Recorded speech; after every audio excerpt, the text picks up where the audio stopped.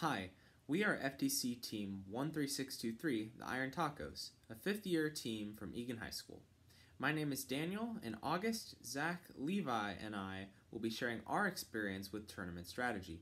We will cover tournament preparation, pit strategy, judging, and how to network with other teams. This presentation is a useful resource not only for brand new teams, but also for existing teams with less experience with in-person tournaments due to the pandemic and other factors. Enjoy! Overview. Strategy plays a very important role in First Tech Challenge. It's very important that you don't get caught off guard by the tournament. This way you can maximize your chance of winning in awards and impressing the judges. You should also work with other teams to score well in the robot game. This will allow you to make sure your tournament day is smooth and a fun experience. Tournament prep. Make sure you plan enough time to test your design sufficiently before the tournament weekend so you aren't scrambling to finish a functional robot. This past year, my team made a bunch of modifications a couple days before the tournament, and we didn't have enough time to fine-tune them, and it affected our score in a very negative manner. Also, bring many spare parts and tools to fix and assemble or dismantle anything you could need. Assume that everything will break and can break.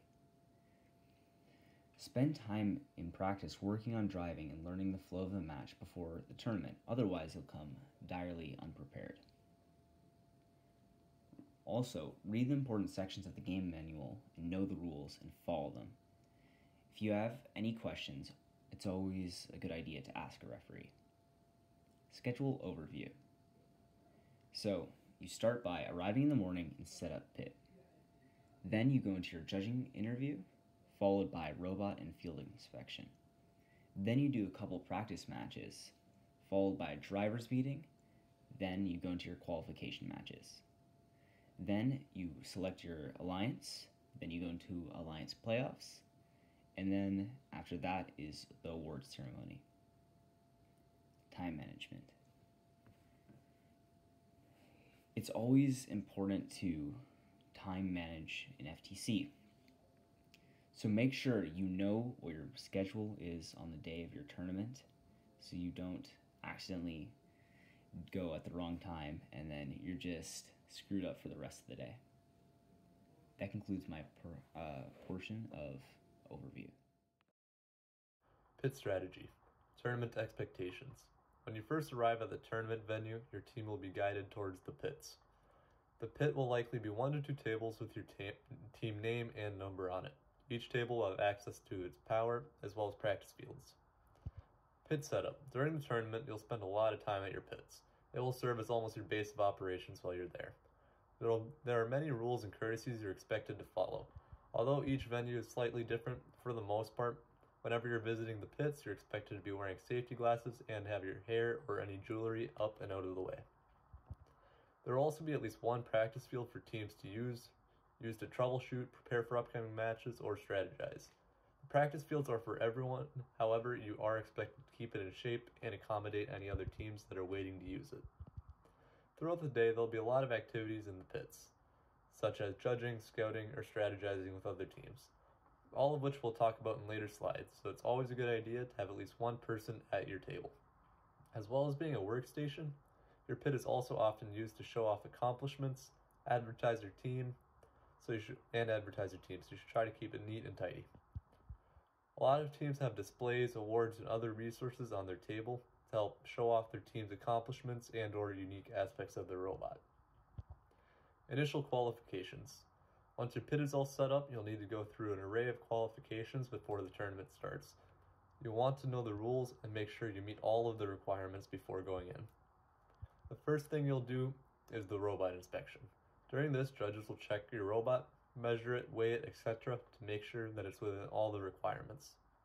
Next, you'll go to the field inspection, where you will do a mock match and make sure your robot doesn't damage any of the field components or any game pieces. If you don't pass one of the inspections, you'll have a chance to fix and retake it. Don't be afraid to ask other teams for help. Finally, your drivers and coach are required to attend a meeting where referees will go over all the rules and expectations for the day. Judging. The judging interview. The judging sessions are some of the most important parts to any tournament for many reasons. One of the greatest aspects of the FIRST Robotics program is the variety of awards and recognitions available to each and every team. This allows for many unique avenues to success. However, almost all of them involve judging in one form or the other. Because of the different strategies available, it is important to make the very best of your time. Your first judging session will be in the form of a presentation where you'll be given 5 minutes to describe your team and robot, followed by a session of Q&A. You will not have enough time to cover every topic in the presentation, so you should make sure to introduce your team and then pick 2 to 3 major topics to cover. Then you can go deeper during the questioning. During this time, you'll have access to any additional documentation During this time, the judges will have access to any additional documentation you provided, such as the engineering notebook or portfolio. These can be incredibly useful tools for quickly and easily pointing out and explaining information about your robot. You will get scored during the interview and assessed for possible award nominations. The judges are looking for specific aspects of your robot that are exceptional or unique, whether that be a cool design, complex code, 3D printing, outreach with the community, or even just how your team has learned and grown throughout the season. Pit judging. Pit judging is much different than the interview, but still equally as important to prepare for. While the interview takes place before the start of the competition, the pit judging will happen during and between matches. If there is any standout feature to your robot that judges would like to learn more about, they may send an expert of the field to your team. You never know beforehand who will visit your team, so you should always be prepared and keep someone at the table, as well as keeping your pit area organized. Pit judges will want to take a closer look at a specific aspect of your assembly, or whatever they are judging. If your team is feeling strong in a specific area, be prepared to answer questions about it and how it functions. Once the competition is over, the judges will take into account field performance, the interview, pit judging, as well as any additional documentation to determine who they will nominate for awards. Our next topic is networking, specifically match strategy. First of all, what is networking? Networking is the process of building connections with other teams at the tournament. This is important because other teams can be a very helpful resource. For example, other teams might help you with certain problems that you're having with your programming or your robot, or if you're missing a certain part or tool or need a replacement that you didn't bring, asking other teams and making sure you can use that resource can be very helpful and turn your tournament day from an unsuccessful one into a successful one. Also, the robot game is played with 2 robots on each side of the field, and so you have to work with your alliance partner in order to actually succeed. Communication with other teams is the key to networking, and you have to reach out and build connections. There will be more information about how to do this on the next slide. Moving on to qualification matches. Again, make sure you know when your qualification matches are. The tournament will share a match schedule on the day of the tournament. Your goal is to win as many qualifying matches as possible so you can have a chance to captain a final alliance yourself or show what your robot can do to other teams that might pick you to be part of their alliance. Once you know which matches you are competing in, identify which teams you're partnered with in each round. Before you need to leave the pits to go to the round, go talk to the team that you're partnered with. Talk about what your robot's strengths and weaknesses are, and what your overall strategy should be for the round. This can include which robot will try to score which game pieces, or if one robot wants to play a helper role where they bring game pieces to the other robot to score. One example that I can think of this is in the Skystone FTC game. There were blocks on one side of the field and a foundation to stack up the blocks on another side of the field, and some alliances decided that one robot should just bring the blocks closer to the other robot, which was constantly stacking up the blocks. And if you and your alliance partner think this is a better strategy, you might want to employ this or whatever is applicable to the game. Additionally, this helps you work better together as a team during the round and avoid mishaps like robot collisions in your pre-programmed autonomous or miscommunications during the teleop portion of the match. While you play each round, make sure you are communicating with the other drive team so that your robots do not get in each other's way during the teleop. After the qualification matches and alliance selection, which we'll talk about in the next slide, you could be part of the alliance playoffs. In this part of the tournament, in succession, the top 4 teams will pick a team to partner with for the final playoffs. They will also pick another team to join their alliance, for a total of 3 teams. Each alliance will compete in a playoff bracket, where each round is a best of 3. The winners of the semifinals will face off in the final to decide the winning alliance. You may have noticed that only 2 of the 3 allied teams can compete on the field at the same time. This means that one team will have to be substituted out in each round.